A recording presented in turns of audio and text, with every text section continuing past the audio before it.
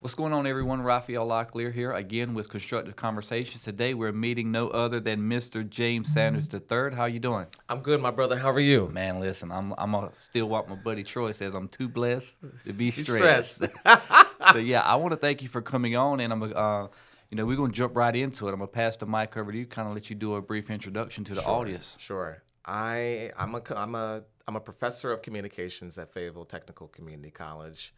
I'm also a motivational speaker, and it's something that's really near and dear to me. It's one of my passions, and I definitely love to be able to share my gift with different audiences, whether it be, high school, college, or even corporations. I'm also a radio show host, so I host. Nice. I I can hear it in the voice. I Yeah. appreciate you. Yeah. I'm one of the co-hosts of the Crossover, Okay. which is a show of three men of education and family, and we talk about different concepts, different topics from a faith-based perspective. Nice. That's nice, on nice. WIDU, and then last but not least, something that's very near and dear to me is me being a mentor, and being a mentor is something that I know is part of my purpose, part of my walk as a man as well too. Being able to give back and to be able to help to shape, the next generation, because they're up next. Nice. So I was looking at the information, kind of getting to know you a little bit better. The thing that, out of all the things, the one thing that strikes me just because of where I'm at in my walk right now is communications. Sure. Seems like you've got a specialty or expertise in communications. Yes. I've been teaching now in higher ed now for 14 years, and been a communications instructor for that amount of time, and learned a lot about the different aspects of communication when it comes to interpersonal communication, maintaining relationships, building relationships, understanding connections, and then, of course, dealing with conflict resolution, right? And being able to understand one another, listen better. So how did you go about learning or obtaining those skill sets? I went to school. I had an opportunity to be able to go and get my bachelor's in media and communications from SUNY College of Westbury in Long Island. Okay. And that's where I kind of got my foundation. And then, of course, kind of took that to the next step and obtained my master's from the New York Institute of Technology in Long Island in broadcast journalism. So I wanted to be a reporter. And so I then got a better understanding of, communications, and then eventually got into teaching. But, Nice. Throughout the years, Ralph, it's always been just learning, just understanding information, understanding trends, and seeing how I can obviously utilize that information and apply it to my field.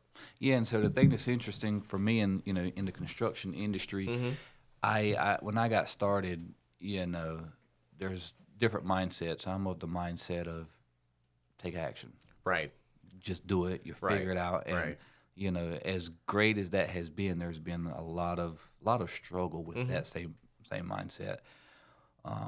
I was just telling you a little earlier, where I'm at in my walk with business, Sure. and even in life. The thing that has struck me the most is that when I do questions online, social media or whatnot, Right. it is the norm. It is known. Our biggest complaint, our meaning contractors, the complaint people have when working with contractors is communication. Sure. And I guess that could go for men in general primarily, but it's like you doesn't matter who you ask, it's Yeah. always that same thing. And so when I go out and I look for like specific trainings, because everybody can't go to a 4-year college, everybody Right. can't get that level of dedication over a long period of time and learning it formally. But the problem is most of us don't learn it even in life. So I believe, and as I've grown in business, I've seen how it either makes or breaks your business, how well you communicate with people, your ability to get along with other people. And I've had to learn it the hard way through trial and error in the midst of relationships with clients and failing, and then, self-reflecting, what did I do wrong? How could I have done it better? Right. And I realized that is one of the most important skill sets, if not the most important skill set. And once you become great at that, or at Yes. least not even great, just above average at that, it can carry you so far. If you were to take a mentee, someone is, and like their goal was to, like, I want to become great at that in the Sure. shortest amount of time. what do you think would be the key steps in a particular order to take someone who's not a great communicator to becoming someone who's above average? So the first thing that I definitely would want to do is just to have a very real conversation, right? And get them to be able to understand why they may not necessarily be the communicator that they are right now, but to also instill a level of hope and confidence in them so that they understand the steps that we're going to take together will ultimately help you to be a more proficient and a better communicator overall. The second thing then I would do is to be able to look at their communication style and understand, hey, you're communicating this way for a reason. And guess what? It's not the most effective way for you to be able to do that.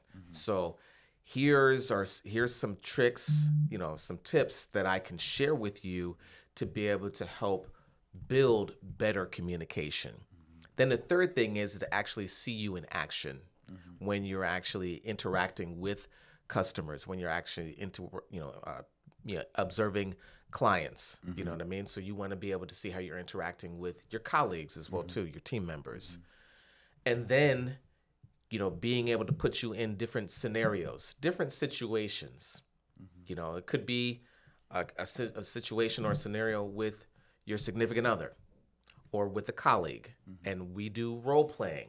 So then it puts them in a position to be able to see some of the errors in their ways, and then we help to kind of reboot how they actually get across to be able to communicate better going forward. What is some of the best success stories that you've seen where you've in your experience have seen someone that was totally failing at that ability and then turning that around? Sure. I think when it comes to my students, first and foremost, my students come in, they have a particular mindset. They have a disposition when it comes to being able to be, being a communicator. So you have to address the mindset first. Absolutely. You definitely want to be able to take a look at the mindset and understand exactly what you're working with. Why is that important? Because you want to be able to see exactly who this person is, right?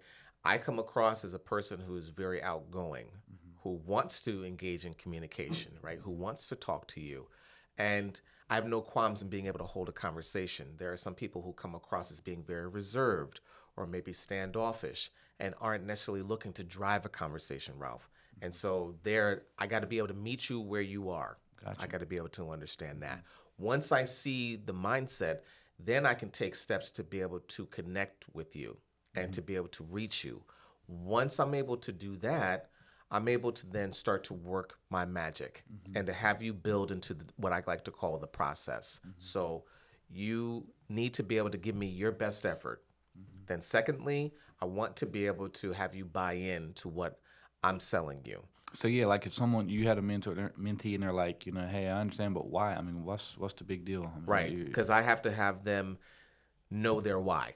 There's a purpose for why you're communicating and why you need to be able to connect with different people in different circles so that you can be a well-rounded individual. Because it's one thing for my mentee to be able to talk to their friends. They can talk to their friends, no problem.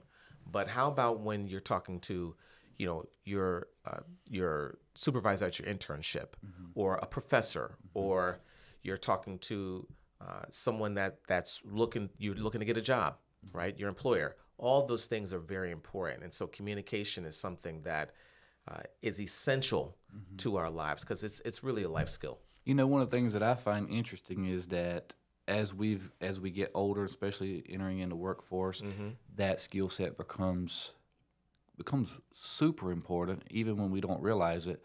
But I've often asked myself, like, why is it that kids intuitively at great at sales, for an example? Sales is part of communication. It's intertwined. But as we get older, because it's something that's not focused on, we literally suck at effectively communicating, right? So in the construction industry and dealing with people, dealing with clients in general, I've had to read books, take courses. Absolutely. Study people and that's great at it and kind of do a course correction on what I needed to fix in my life. Right. And I initially did it with the purpose in mind of I got to become great at this in order to succeed in business. And also because if I don't succeed in business, it's got big ramifications. Sure. So the more that I learned how to use that in the business world, I started realizing too is super critical for my marriage. It is.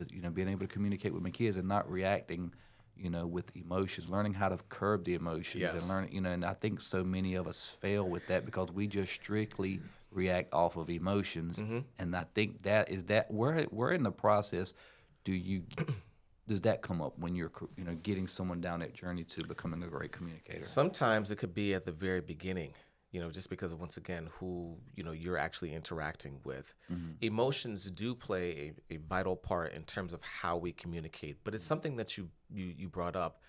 You have to be able to know when to turn things on and turn things off. Time and place go a long way.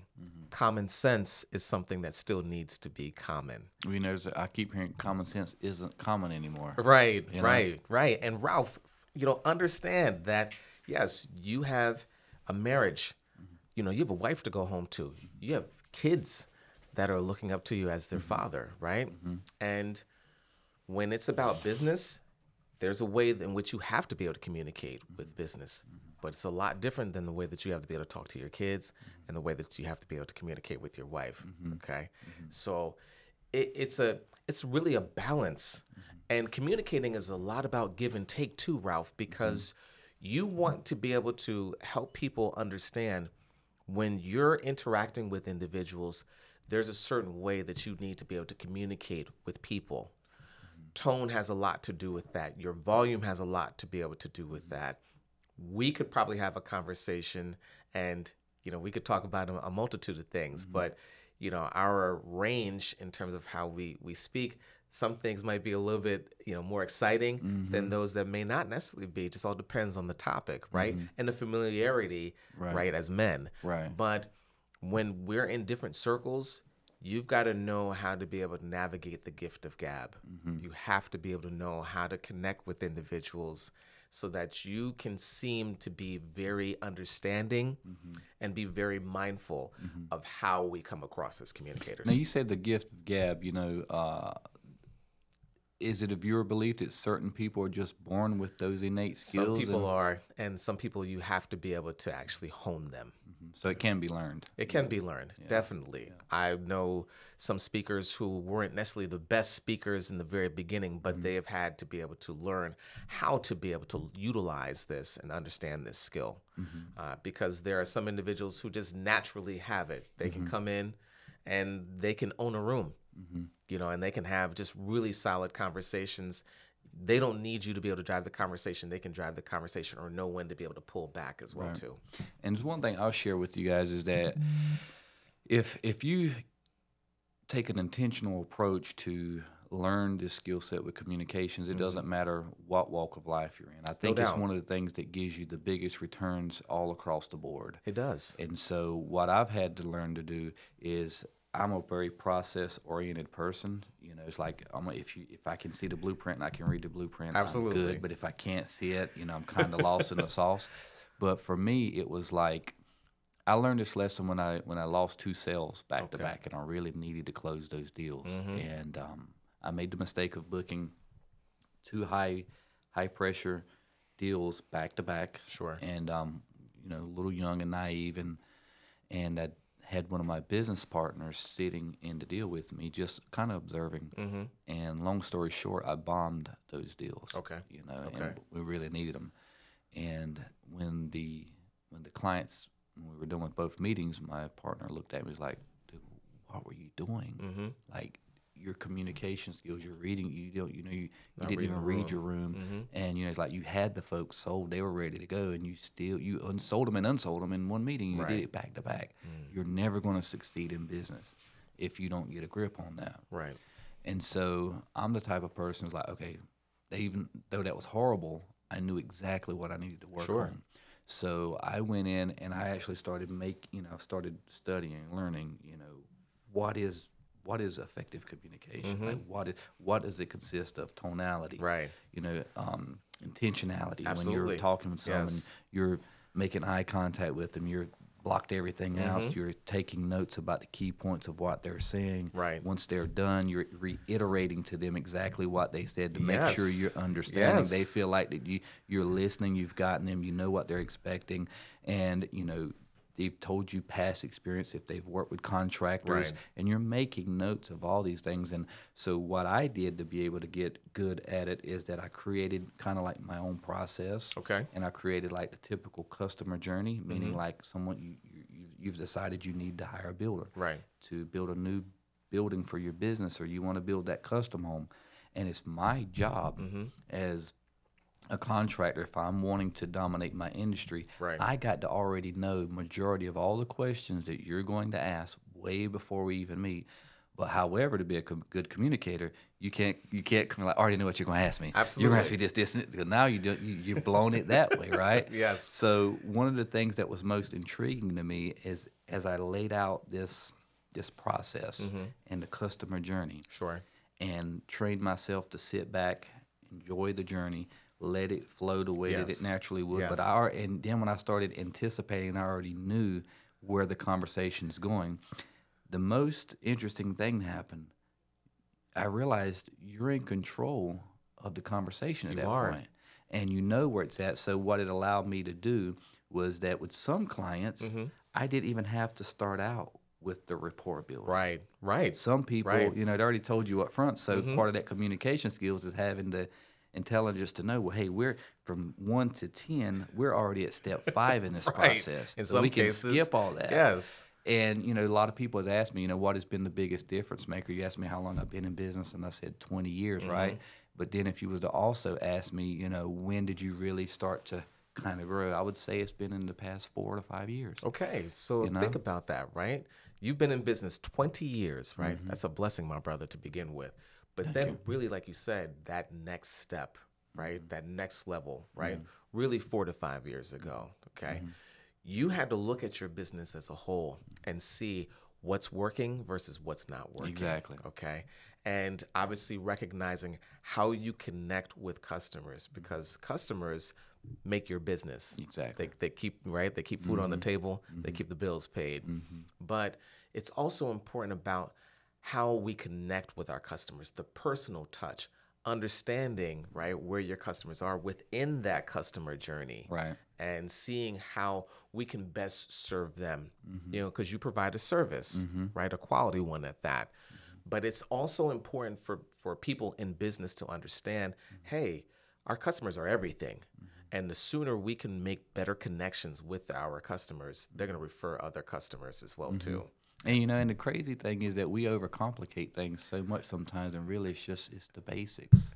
If you take, and another thing is taking genuine interest. Please. Because sometimes it's like, we can get so caught up in, hey, it's the next deal, or I got to make this amount of money and da-da-da. But when you start focusing on what I like to call mastering your craft. Right. And if you've got a love for it, you'll correct. It may take you 20 years. Right. You know what I mean? But if you Right. can take the blows, you'll eventually get there. No doubt. And so for now, my goal is to, now that I've seen how it's transformed my business and how it opens up more doors, I'm like, if contractors, could get this right sooner than I did, how much is it going to transform Sure. their lives? Sure. Not just their business, but in their marriages, because you cannot learn you can't learn all the skills that's required in the communications realm and not go home and apply it Absolutely. to your home life. Absolutely. Or like you said, with your kids. Right. And to me, that's where the real dividends start playing in, because, I know where my background and where I've came from, we're not taught that. Right. We just, Right. it's just work. You know what I mean? Just brute force. But you're going to fail. You're going to fail in all those areas. Yeah. So it really, interests me when it's, when I read about your story and the communication. I got some questions I'd like to ask you. And Let's do it. so I want to ask you these and just have you kind of fire off the answers Okay. as quickly as you can. All right. First question is, what was it that initially sparked your interest in honing in on your communications? I needed to be able to be the best broadcaster, and I wanted to do that. So when I went to go get my master's, that was when I really needed to be able to hone in on my skills. So it was in 2002 that I went to go get my master's, and that was the time when I needed to be able to really lock in. Nice. Can you share an amazing story or amusing story about miscommunication, how it affected you in your early years? Sure. I definitely felt as though I could out-talk people. And I needed to be able to do an internship at News 12. And I met one of the people at the time who were one of the news directors. And I'm thinking I can just, woo them into being able to get this internship when I just needed to kind of keep things simple, like you mentioned before. I ended up playing myself, not, almost not getting the internship if it wasn't for one of my connections being able to speak on my behalf. So I learned there's a time and place for everything. I don't necessarily need to be able to be this individual. I just need to be more of my unique self. Yeah, and I'll tell you, that's so key. I think we are in social media and TikTok and Facebook, and you see all these influencers. I think as I look back, that's been one of the things that we've gotten right in our business, because I knew from a very long time ago that you've got all these other players in my market, Right. the other bigger builders that can do exactly what you Sure. you do. So how are you going to stand out? And we knew that video, social media at the time. Like I said, I got started when I was 23, 24 years old. I'm 42 now. Right. And so I've always had been known as the guy, I'm a marketer who happens to be in the construction business. And so I learned that all these other guys are typically in their 50s. Right. Most contractors in their 50s. Right. And here I am at 20s getting started. So I leaned into that, meaning like I leaned in to myself, my brand. I didn't feel the need to try to go do things the way everybody else did. Right. Now, at first, it was laughter. It was ridicule. People, the mascot, getting the vehicles wrapped and the videos and all that. But I knew just by studying and reading, I knew that process too. I knew that, anybody that has an impact, they first start out getting criticized, getting teased, Absolutely. and eventually people see and they're like, then they start, wait a minute. Then the next step is like, well, hey, you got time where I'd like to pick your brain about this. And then all of a sudden, now you're finding yourself over here. You've influenced the market, and you start seeing people now, they're wrapping their graphics on their vehicles. They're doing videos. How ironic. So I had the benefit of knowing that way ahead of time. Sure. And so we leaned in on video, almost from the get-go. And I tell people, social media, videos, being, client-centric, making sure that we do everything we can do to be who we say we are when it's the hardest time to do that, which is when money's on the line, and oftentimes losing money or losing profits for the sake of your name and keeping a reputation. Right. Even though it can crush you, I knew that if you get through that, you've earned it, and you're going to grow from it. Yeah. And eventually, once you get there, nobody can say that you didn't earn it. Absolutely. And so it's just interesting, this conversation. Like I said a little earlier, having this with you, I got another question for you.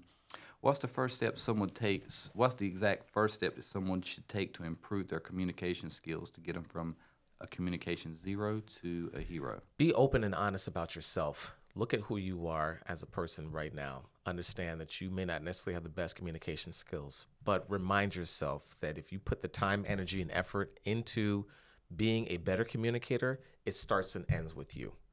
Okay, so you gotta take a long look at yourself in the mirror. And basically, be honest with yourself. Be honest with yourself. I tell people sometimes is people can lie to other people, but you can't lie to yourself.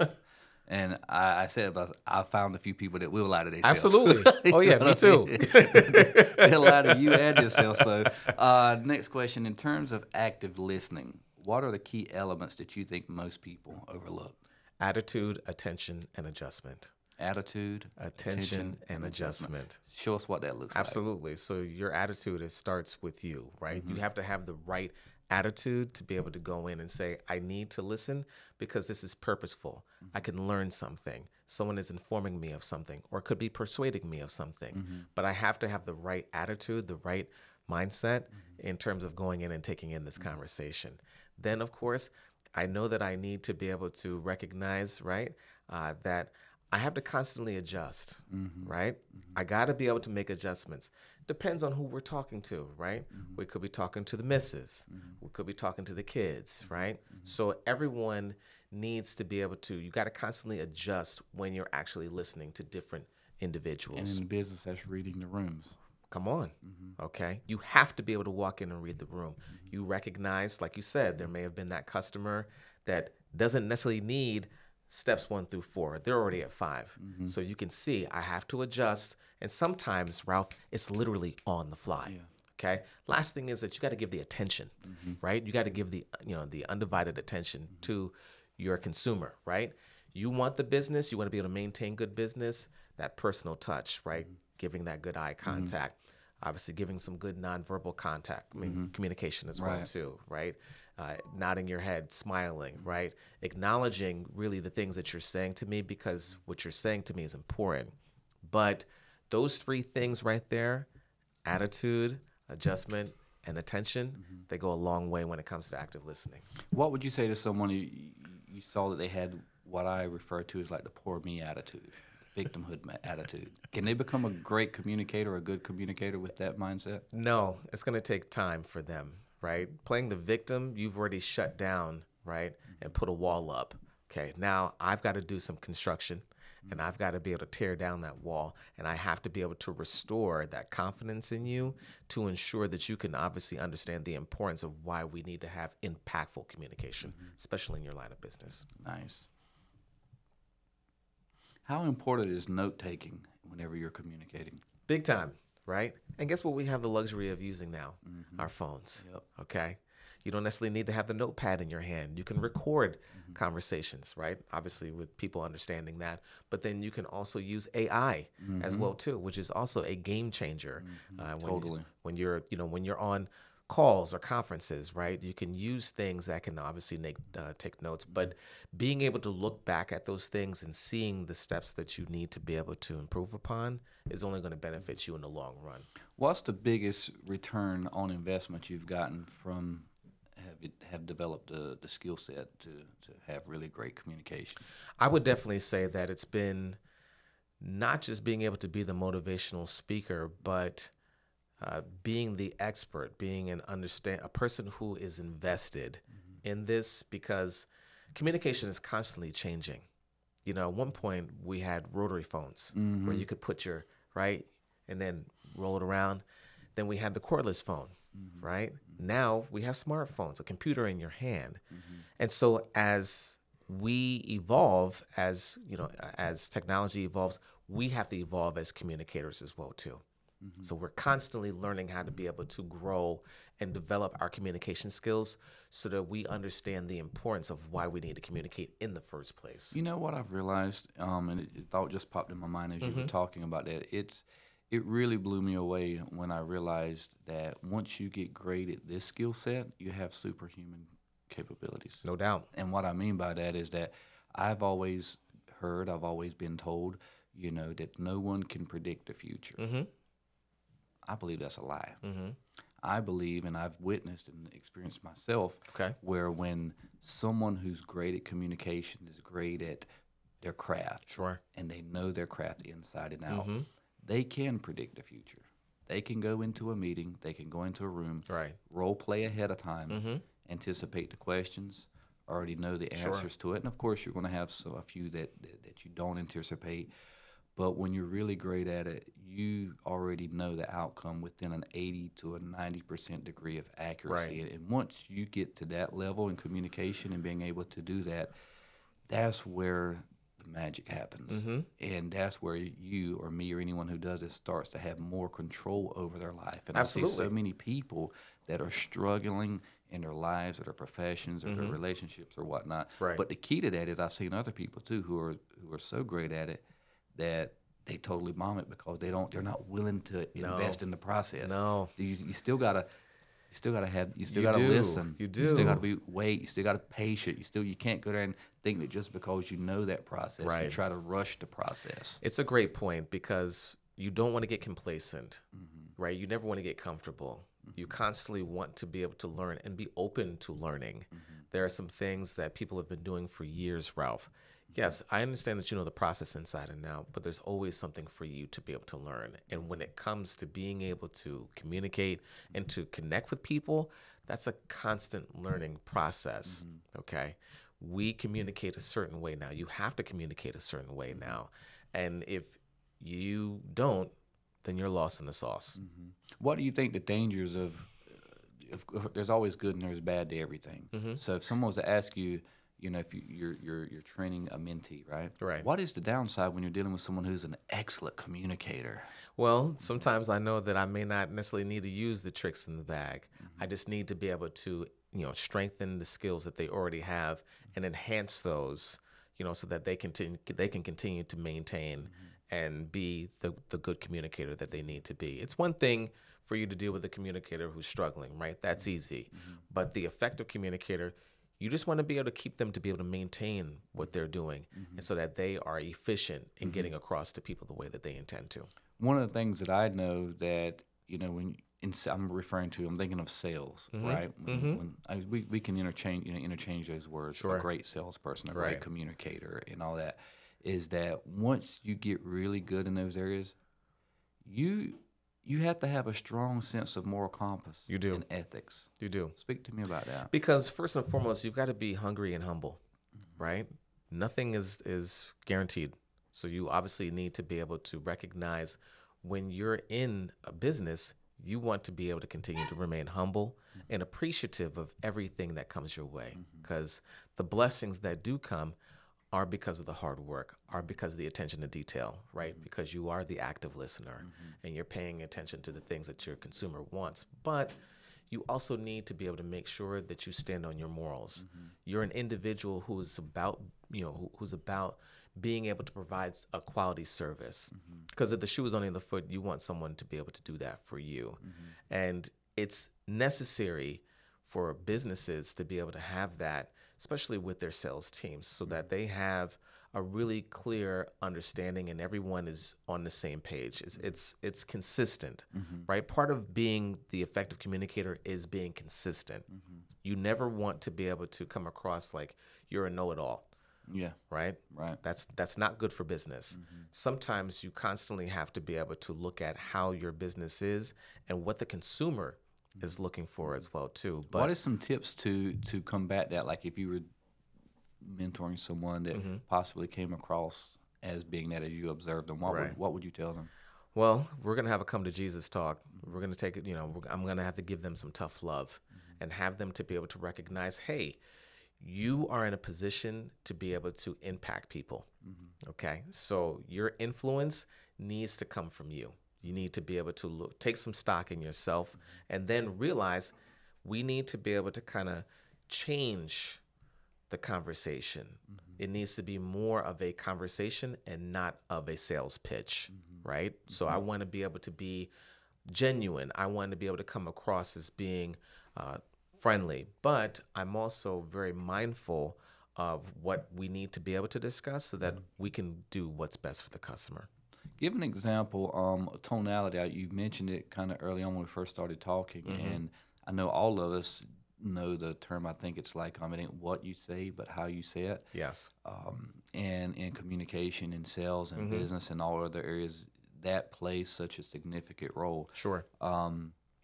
What are your thoughts on that? Like when you're mentoring someone like that, how do you go about getting them to understand what that means in a practical sense? Yeah. So anytime I work with someone who I'm mentoring, I want them to be able to recognize the impact that they can have on others, because the things that we say can also affect others as well too.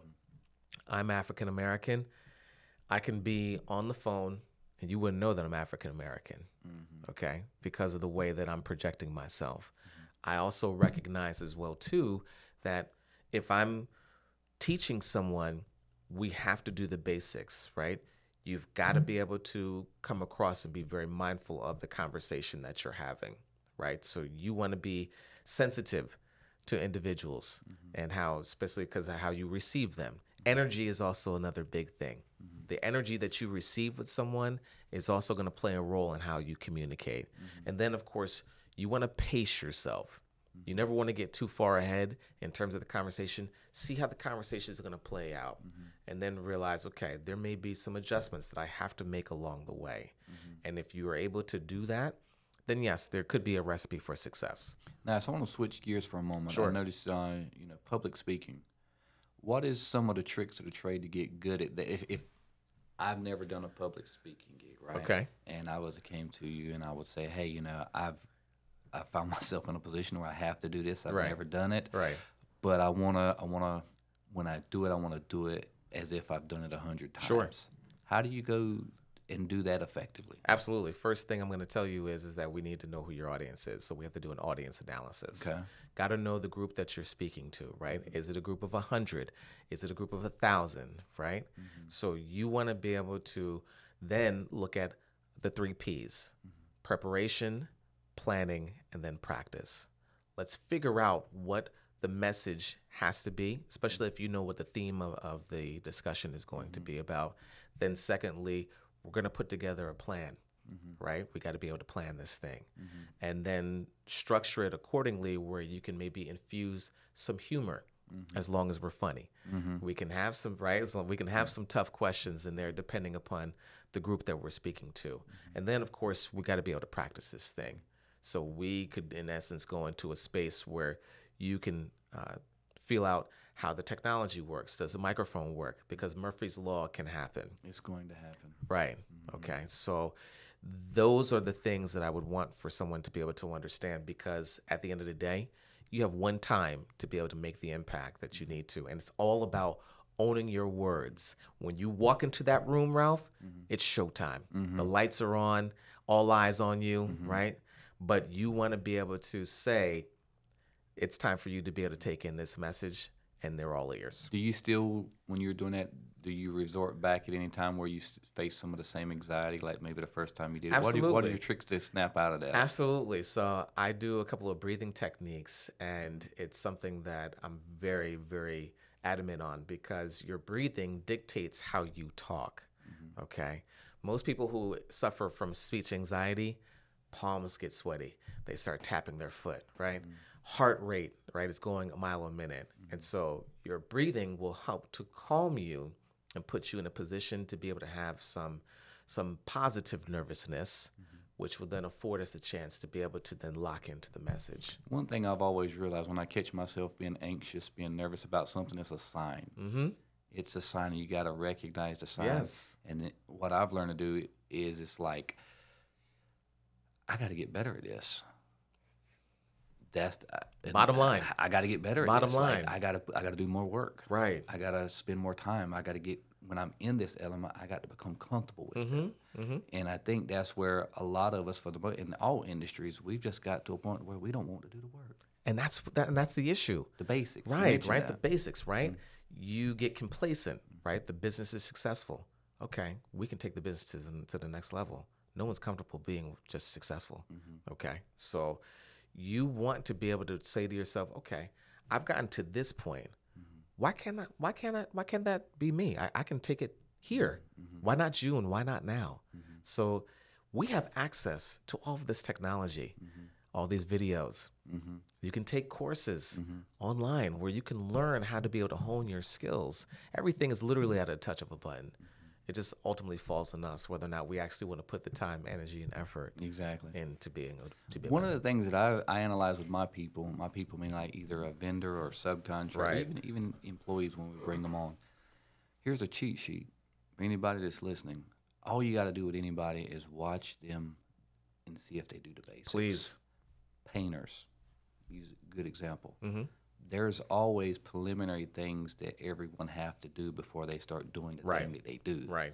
And you can judge. You know, so you can judge people. You can judge them based on did they show up prepared. You know, when that painter starts to paint this particular job, Right. did he bring the strainers with him to strain the paint so you don't get trash in the paint? Yeah. You know, do they clean before they start?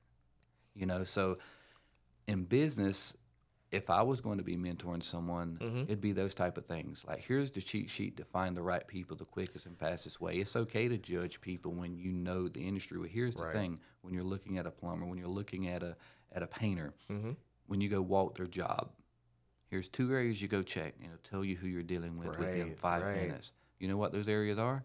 You walk, you look at their trim work. Get a ladder. If you're short like me, you may have to use your phone but you turn your phone on, turn your camera on, and you scan the tops of the door casings, the bottoms of the window casings. Okay. The industry norm is where, people's watching who's in construction, the comments is going to be, nobody does that. You're right. I'm just saying, for what we look for, and once I find a painter that does that, without me having a problem, that lets me know they're already above par. Right. That gives them more leverage. to negotiate prices. Absolutely. That gives them a lot of other advantages. And I've realized that in almost every industry, there are things like that. Yes. And so, even with communication, I'm pretty sure, that there's telltale signs when you see someone, he's already there. Of course. Yeah. You walk in, this person knows their stuff. They've taken the time to be able to do what they need to be able to do to ensure that this is a really positive experience, right? Getting work done, that requires money. Money's a stressor. Okay. So you want to be able to ensure that the person who is investing this is definitely something that is going to be able to impact them long after the work is done. And you've got to be able to come across that from the initial consultation to the before and after. Yeah, and the bottom line is that our success is dependent on how well we're able to articulate and communicate value and sell ourselves. Yes, sir. And so I would tell anybody that's listening, master communications. Please study it day and night, and it's going to be one of the biggest things that gives you the biggest rewards of your career. Communications is a life skill, folks. Please understand the importance of it because it can serve so many different aspects of our lives. It's on us to be better. Yeah. Got another question for you. What would you say is a common myth about body language that you would like to debunk? Sure. So the RBF, right? The RBF is the, resting face. And some people come across as, being very cold or very stern. That doesn't necessarily mean that they're not willing to be able to communicate. We can't necessarily place judgments or misconceptions on people. We just have to be able to view them for who they are. Once they actually open up to you and are willing to be able to have a conversation, that's when we can actually start to be able to make the connection. I was with a client one time, and we had a tough situation we were having to deal with one of our vendors or subcontractors. Right. And we had the client here, I'm here, partners there, and our subcontractor was there. It was something about, I think it was like $10,000 discrepancy on some selections or something. Okay. And I found it very interesting. Most of the people that we build for, they're building, the higher-end custom homes, so you're dealing with a different demographic of person. Right. They know these types of things that we're talking about. And I've learned a lot from them. And one of the things I learned in that meeting was that before we even got started, like we sat down like what we were doing here, we were getting ready to get started. Right. And my client, who happened to be an attorney, he said, whoa, wait. Everybody knew each other. And I ain't going to say any names, he said, but, hey, how about uncrossing your arms for me? And he's like, I mean, I'm good. He's like, no. He said, because when you've got your arms crossed, that means you're not willing to negotiate. Yes. And that stuck with me. And the person, he's like, you're right. And he uncrossed his arms. And, but it was just amazing to see that in live action with the real situation where tens of thousands of dollars were on the line. And he didn't do it in a mean way. He just did it in a matter-of-fact way and called it out for what it was. And that was just so amazing and how it set the tone for that meeting. Sure. Yeah, body language can really dictate how we actually connect with people, right? So the crossing of the arms is an indicator that I don't want to communicate, but we also have other ways as well too, right? Where people are not looking at you directly.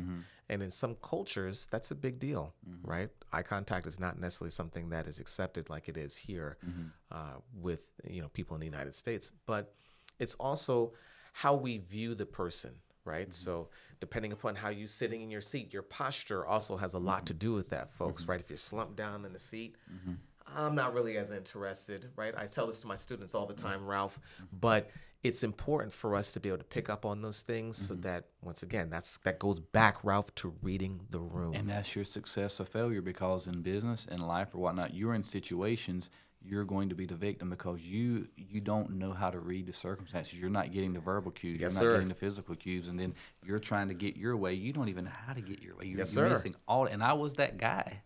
I was that guy quite a few times. And so I've studied. I've learned things from audiobooks, videos, past clients. Even I learned from anybody and everybody. And I know that part of our success has been getting above average. I still got a long ways to go. Sometimes, I'll be pulled in so many different directions, and I catch myself still revert. I'm like, I know better than that. Absolutely. I missed that cue. They were sitting there and telling me exactly with their body language that they weren't in it, but it takes intentional focus. You can't be double-minded in those scenarios. You have to put intentional effort on that. It definitely does. And to take it a step further, it's always good for companies and corporations like yours to be able to bring in consultants, people who are experts in the field, who do specialized trainings, especially in your line of work, so that you keep the focus on the consumer, right?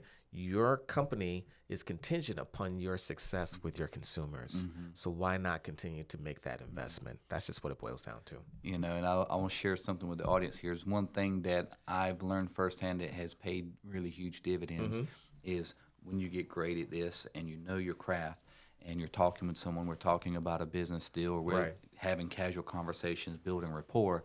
Oftentimes, and I know you do this quite often, you know what the person's thinking. Absolutely.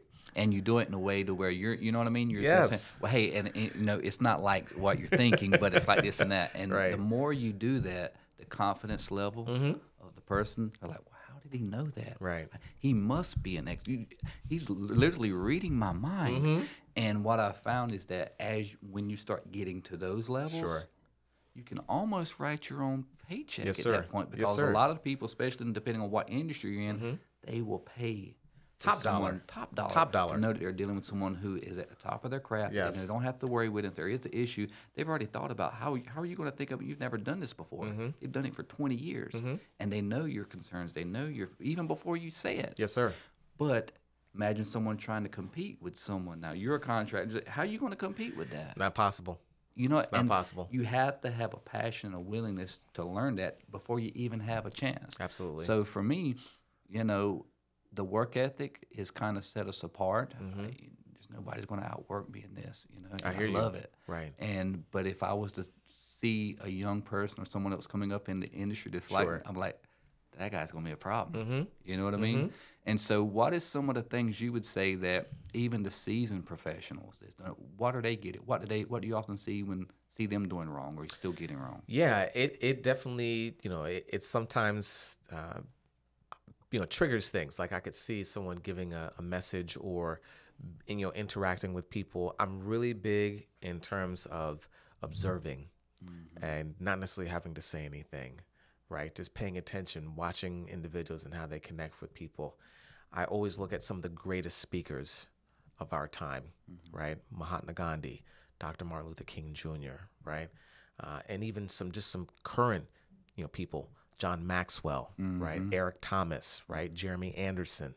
These people come in and they own it, right? From start to finish. But I'm constantly just looking at their technique, how they connect, what sort of humor they're using, right? Because once again, different situations call for different things, and it's no different in business. If you have a business that's working, there are some things that always need to be able to be tweaked, okay? Business never stays the same. Nope. It's constantly changing, Constantly Ralph. changing, Yes, sir. In your view, what's more powerful in communication, verbal or nonverbal cues? Nonverbal.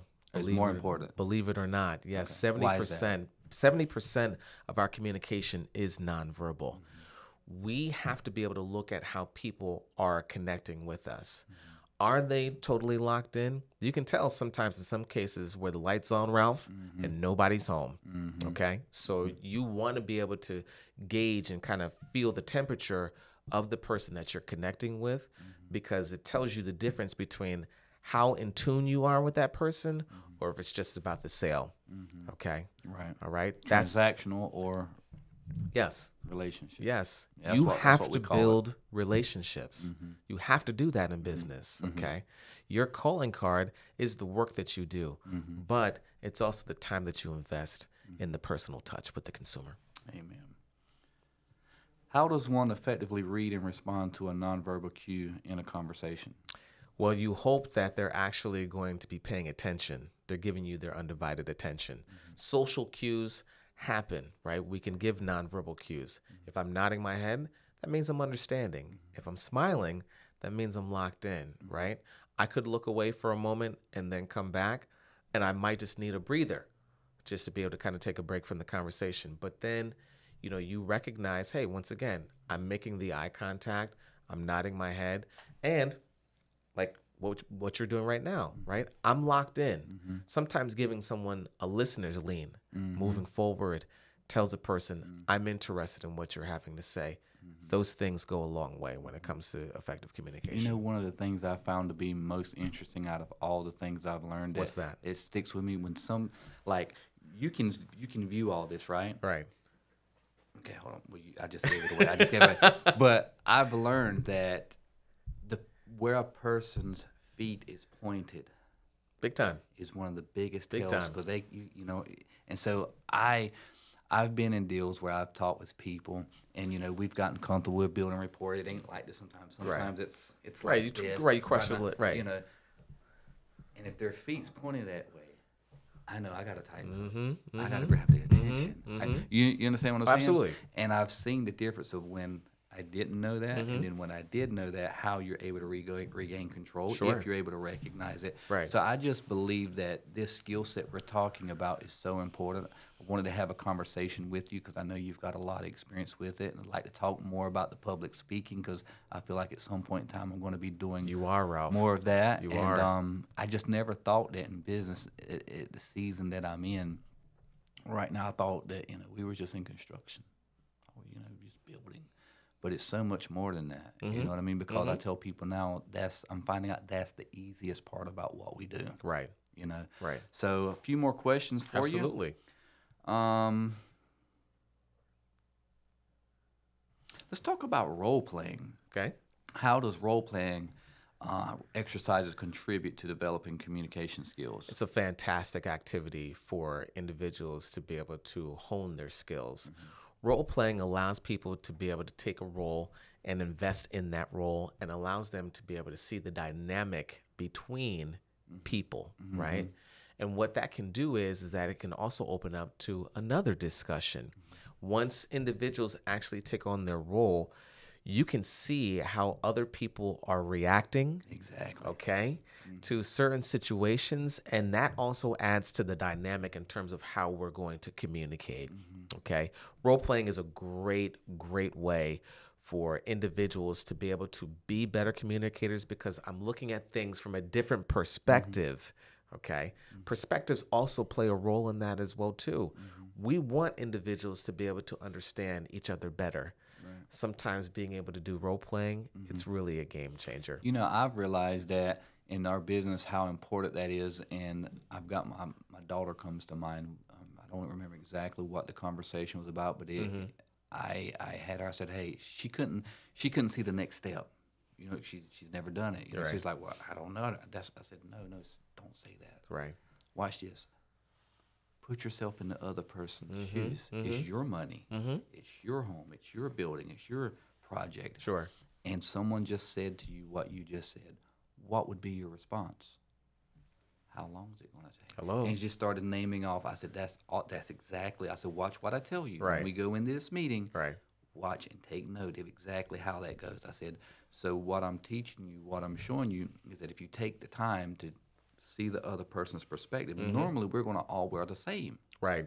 Right. We all want to look out for our self-interest when it comes to negotiating. I said, but you're 20 years old now, and in a year's time, when you're putting intentional effort and stuff like this, your first marker against you is going to be your youth. You're young. That's normally tied with inexperience. Right. People want to devalue you just for the simple fact of I want to deal with someone who's experienced. Right.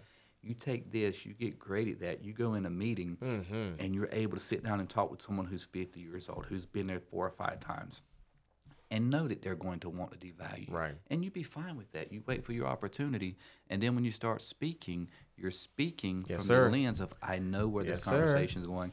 I said, and that's how you get the credibility. That's how you get the respect.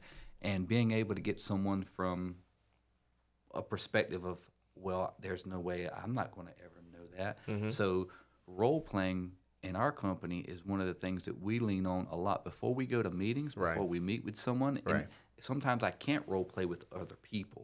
So I role play with myself. You know what I mean? Before I come to this, hey, let me figure out where this conversation could go. Right. So I'm not getting surprised, because you know what? Sure. Going in unprepared like that, and I know you know this, will literally make or break a deal. No doubt. Every single time. Yes, sir.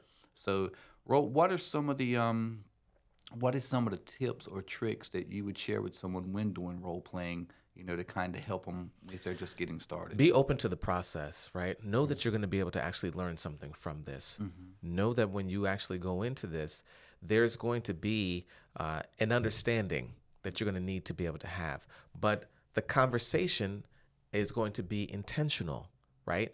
We have to have reciprocal effort here, right? So I'm putting forth something, you got to be able to give something back, back and forth. We have to be understanding of one another when we're connecting with each other and be open to the idea of taking in different perspectives as we're communicating. What's your favorite go-to technique for calming nerves before speaking or a big presentation? Sure. So I usually just close my eyes and I would take in 3 really deep breaths. And that would allow me to be able to kind of calm my nerves before I go into a big speaking engagement. I know that I'm nervous because I definitely don't want to be able to, I don't want to come across as someone who doesn't know what they're talking about. I want to be my true confident self. I can do that by coming in, closing my eyes, being in a quiet space, and just taking in 3 deep breaths, holding each breath, and then exhaling, and then I'm ready to be able to roll. So you're in a room, say, with 1,000 people, and do you hone in on one person to calm those nerves while you're speaking with someone? Do you I look at a couple of people, actually. So that was it. Yep, I look at a couple of people. Yep, I can key in on a couple of people, and once I get this, then I know I got them. You know what? And it's so interesting you just did that. That's what I found it when you're in situations like that. The breathing technique you've mentioned, resetting your Absolutely, state, yes, and smiling. And then for me, it's like taking a moment to be grateful. Wow, this is what I've prayed for. Yes. And now I'm here. Yes. All right, it's game time. Yes. Let's do it. Yes. And I think that we overcomplicate stuff. We do. Way more than what we need to. We do. And I think, for people that are watching, I found that it's just really that simple. But, but you have to have done the work. No doubt. Preface it by that. Yes. You have to have done the work. You have to be prepared. You got to be ready. Can you share a tip for remembering people's names and details when you first meet them? This is the area where I struggle, by the way. Sure. So first and last names have letters at the beginning, right? So your name is Ralph, right? Raphael, right? It starts with an R, right?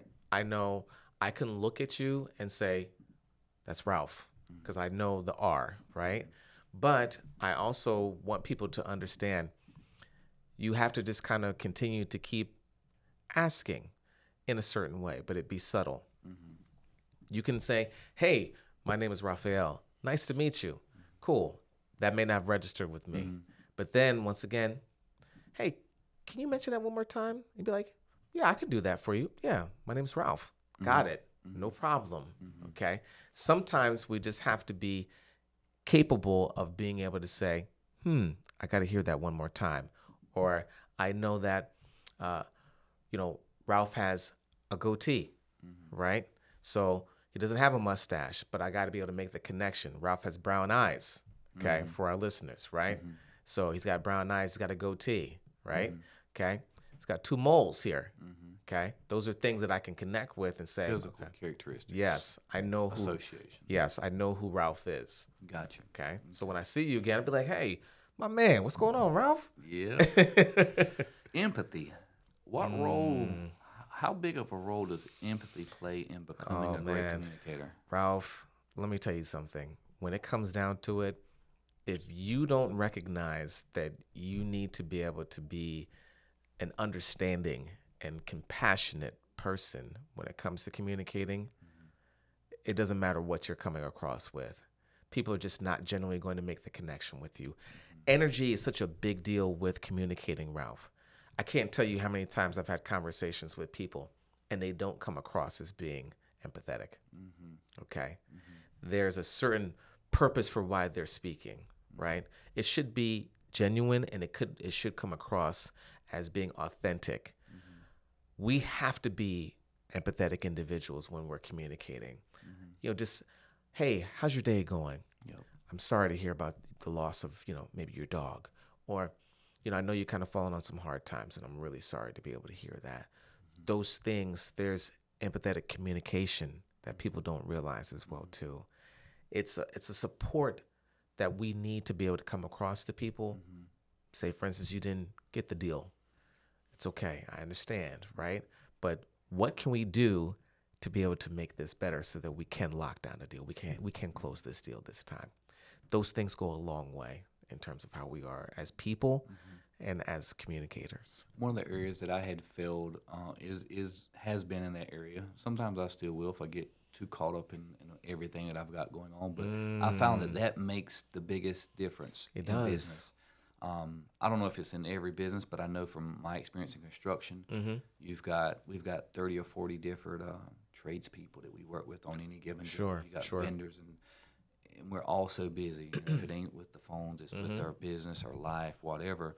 And I found when you genuinely take interest in people on the job sites, or walking up to them, hey man, how's it going? All right, cool. Everything good? Anything we need to do better? Anything you want to voice your opinion on? All right. Cool. How's the wife? How's the kids? And actually taking an interest in the individuals. Yes. And a lot of times people think we got to do all this other stuff to make connections with your team or have your team to have buy-in or whatnot. It's really coming down to just genuinely taking interest in them. Yes, going back to the basics, keeping things simple. Okay, I tell my students all the time, the acronym KISS, keep it simple, stupid. Right. Okay, you want to just keep it simple when you are communicating with painters or plumbers, right? You want to be able to come across as a person. I know that, hey, you work just as hard as I do. Okay, but it's not just about the deal, it's about the individual. And so I need to be able to ensure, hey, my man, how's it going? Right? I know you're at your kid's soccer game. How did he do last week? Right? Or hey, I'm getting married in a couple of months. How are we holding up? We're almost there at the finish line. I'm very happy for you, right? Those things go a long way. Taking a couple of minutes just to be able to see how a person is doing means a lot. Yeah. And the next question kind of ties into that about, how do you feel the digital age has changed the way we need to approach like that type of situation? Yeah. Instead of just saying, hey, let me shoot you a text, let me give you a phone call. Okay, let me FaceTime with you. Okay, I may not be able to physically be in the same room with you, but I can FaceTime with you. Okay, and that shows that you genuinely do care about the person. It's not just about the deal. It's always about the individual. So that's a cheat sheet that I use, a cheat code that I use, and what I've started doing is we got a situation that Mark and I was talking about. There's someone we're wanting to do a podcast with, and do this other stuff with, and, right? We could hop on Zoom. Easily. Boom, be 30 minutes. You got to fly nowhere. You ain't got to. No, but sir. You know what? We pack in our bags.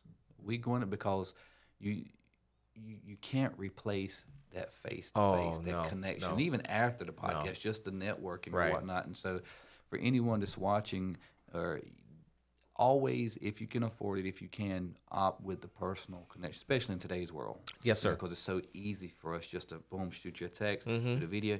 But there's no way you're going to stand out. No. There's no way you're going to build that kind of rapport. Yes. And so I believe you get the biggest return on your investment, especially from a business stance when you're trying to build that rapport with someone. Absolutely. Pay the plane ticket, go drive the 3 hours, go speak with the person, go to lunch, Definitely. break bread with them. And, yes. And that's where when that person do see your phone call coming across, what's up, Raphael? Yeah. So to me, that's been something that's been a definite game changer for us. I think we've got one or two more questions, and then I'll see what questions you got from us. So, in this one, want to have a little fun. If you could hold a conversation with any historical figure, who would it be and why? Wow, that's a great question. Probably say Barack Obama.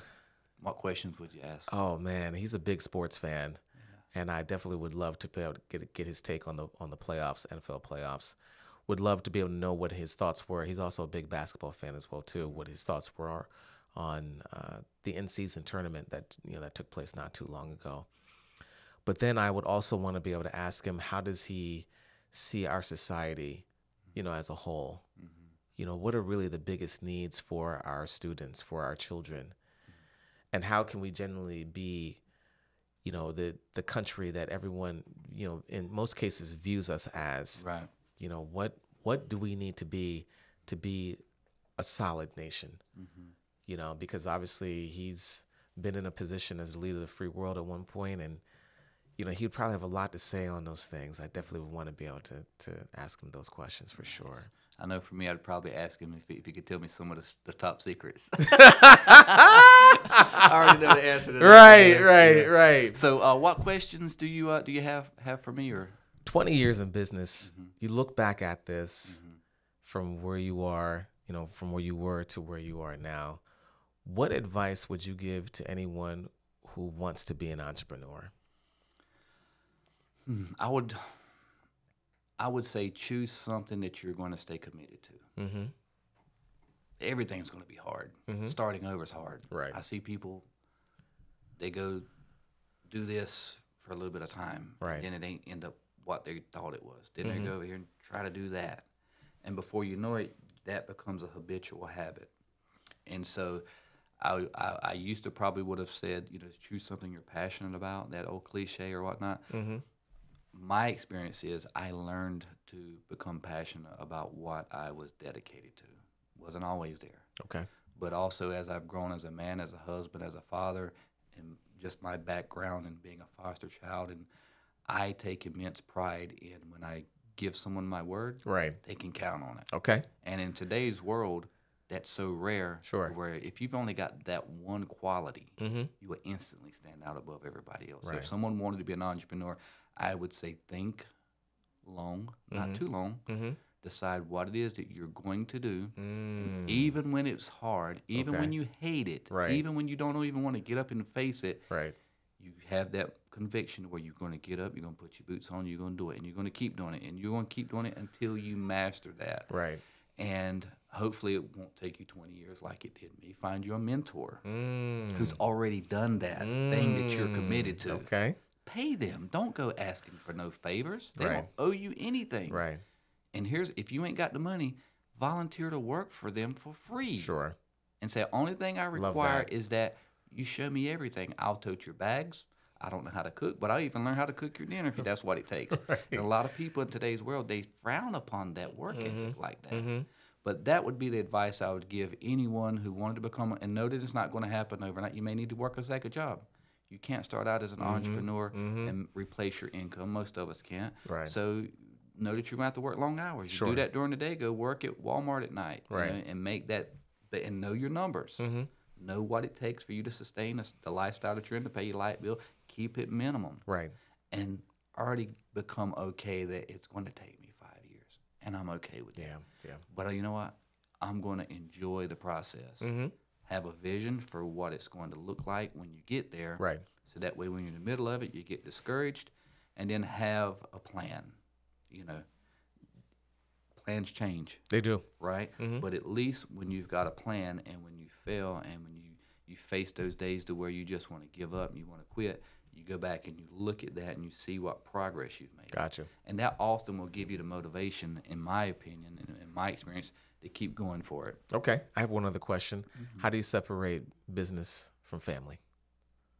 That's an interesting question. I don't. I know that's a lot of people. There's all kind of views on it. What works for me is I knew that there was going to be a divide Okay.